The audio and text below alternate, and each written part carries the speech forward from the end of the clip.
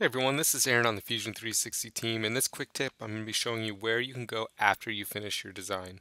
Fusion 360 is unrivaled in the sense that you can go from design to prototype to production.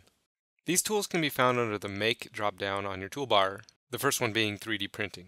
From that tool, you can go into Print Studio where you can add supports and even visualize the print. Next up is BrightHub. BrightHub is a great tool that connects you with almost 1,400 different suppliers. You can seamlessly generate RFQs in a short amount of time and get connected with suppliers depending on locality, manufacturing method, and even material used. Next up is Protolabs. Protolabs is really cool, and the quote that you get back from it is very helpful. The quote will include a manufacturability analysis.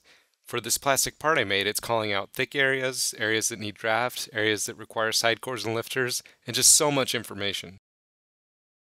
Protolabs also has advanced manufacturing methods, and they'll provide you with design guidelines for those new technologies. Anyway, I hope you learned something new today. Have a great week. See ya.